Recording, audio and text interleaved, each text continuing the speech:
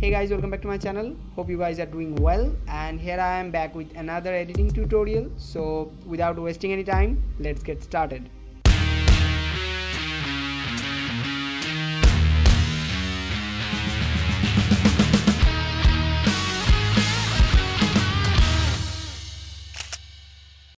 So in this video we are going to edit this image, and the final image will look something like this.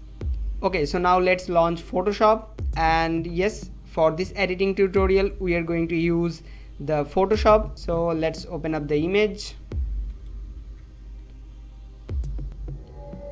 Okay, so for this video we are going to edit this image. So I'm pressing Ctrl+0 for full view and F for the full screen view.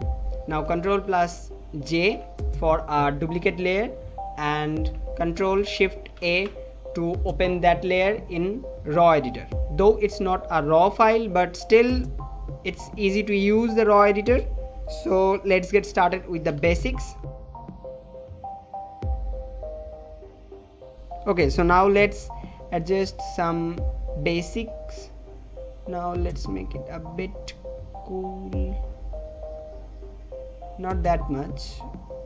Yeah, around +4 +5 will be okay. And let's make it a bit greenish. Yeah, -14 will be okay. Now for our look we need a really underexposed image, so kind of like this. Yeah, now I'm going to increase the contrast around here. Yep.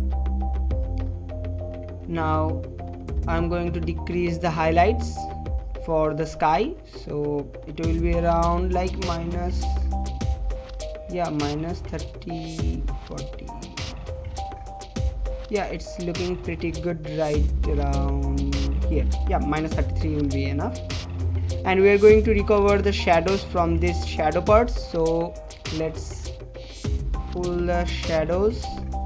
Yeah, increase it all the way. Now let's play with white a little bit, not too much. Yeah, around here will be okay. And with blacks, yeah, we also need to increase blacks. Okay. Now we don't need clarity right now, so let's make it, yeah, -20 21. Okay, let's make -20. And yeah, and we are done with the basics.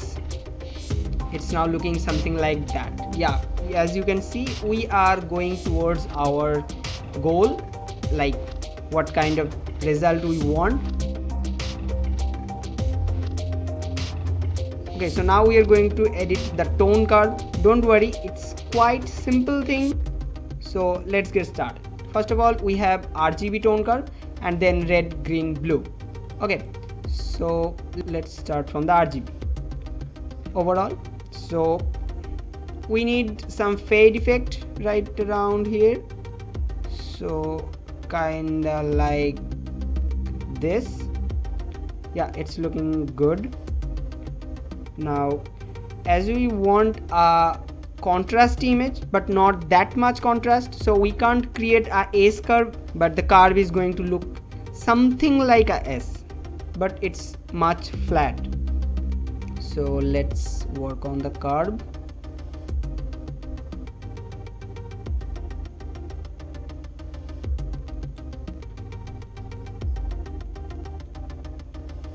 Yeah, now it's looking good. Now let's edit the red curve.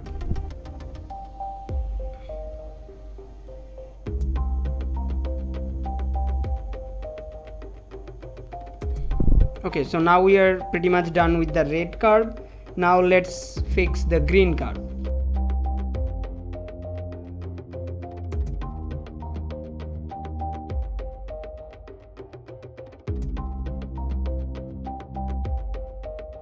Okay, so now we are done with the green curve, and now as you can see there is lots of blue in the image because we have not touched the blue curve yet.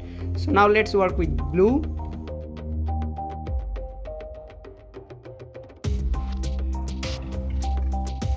Okay, so now we are done with the RGB curve, and now let's see what it looks like.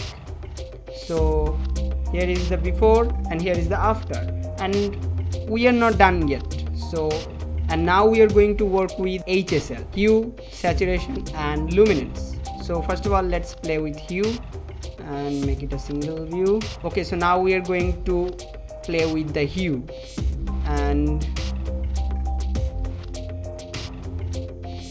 okay, hue is kind of your own preferences, like the colors you want and the look you want out of your image.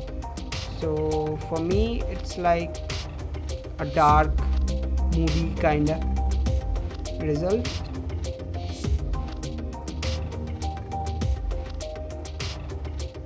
And I'm kind of selecting colors that suits the look.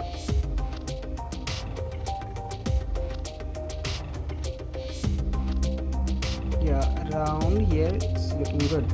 Okay, so now greens, we don't have that much green right in the image, so yeah, aqua is pretty important right here because we have aqua in the image, and the blue as well, so we are not going to touch the blue. And purples, yeah, I think it will look good around here, and also the magenta is somewhere like here. Yep. And we are going for a desaturated look, so in this saturation tab I'm kinda desaturate all the colors in the image. So now let's do that.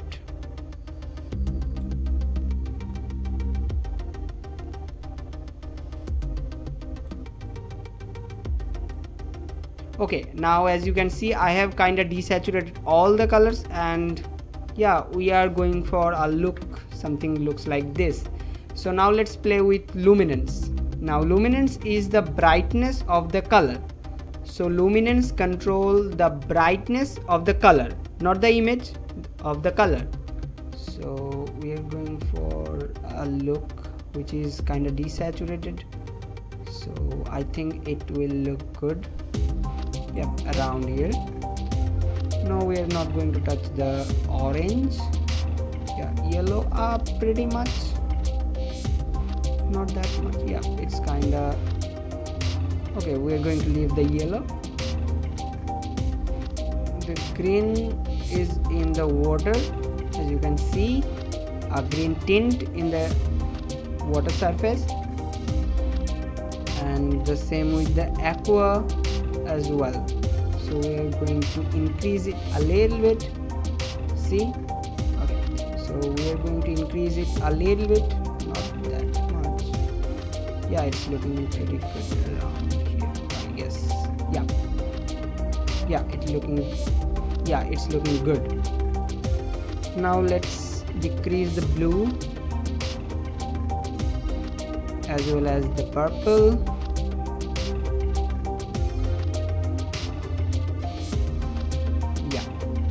And now let's give it a final touch, which is camera calibration. Okay, now fix the red primary.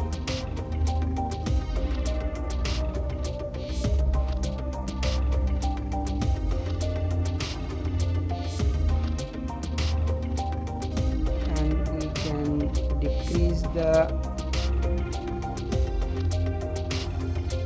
aqua a little bit. Okay, so now we are done with the editing, and now let's see the before and after. Okay, we can do one thing. We just can make a radial filter, something like this, and we can push the shadow a little bit. I hope it will look good. Okay, so now we are finally done with the editing, and now let's see the before and after. Okay, so here is the before and after. I hope you guys will like it. Let me know in the comment section below, and if you want the preset also let me know in the comment section below. I will make them available for you as soon as possible. So this is all for today's video. See you guys in the next one, and if you guys have any question or suggestion, please let me know in the comment section below. And also you guys can follow me up on Instagram to watch more of my travel contents, and I am most active there. So see you guys in the next one. Till then, tada. Stay home, stay safe.